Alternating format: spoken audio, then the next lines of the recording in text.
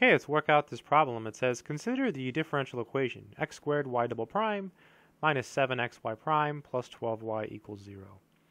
And it says, verify that the given functions, so x squared and x to the sixth, form a fundamental set of solutions of the differential equation on the indicated interval.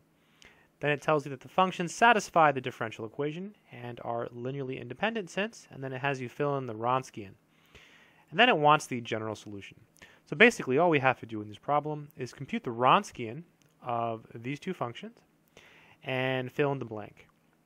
And because the Wronskian will not be 0, that means that the functions will be linearly independent. And so whenever you have linearly independent solutions to a differential equation, that's called a fundamental set.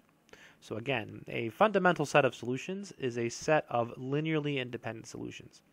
Once you have those solutions, you can write the answer to this part here, which we can actually do now.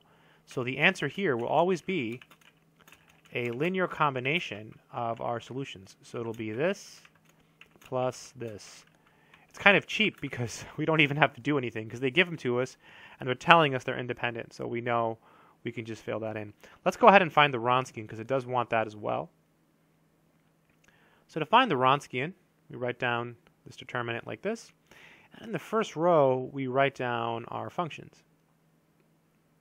In the second row, we have to write down the derivatives of our functions. So the derivative of x squared is 2x, and the derivative of x to the 6th is 6x to the 5th. And now we multiply. So this times this, that's going to be 6x to the 7th, right? Because you add the exponents. Minus, there's always a minus in the formula.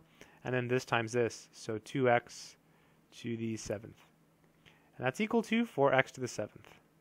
And that's not equal to 0, so the functions are independent. So we just come over here and we type in 4x to the 7th. And then for this part here, I'll go ahead and write it down. So basically, because this is not equal to 0 for all x, well, for all x not equal to 0, notice the interval here is 0 to infinity, so they did a good job there.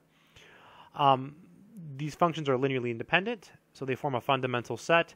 So the general solution is a linear combination of those functions. So whenever you have linearly independent functions, which we know we have because the Wronskian is not 0, you can take a linear combination of them, and that will give you the general solution. Something I should mention is it's the second derivative, so notice there's two functions.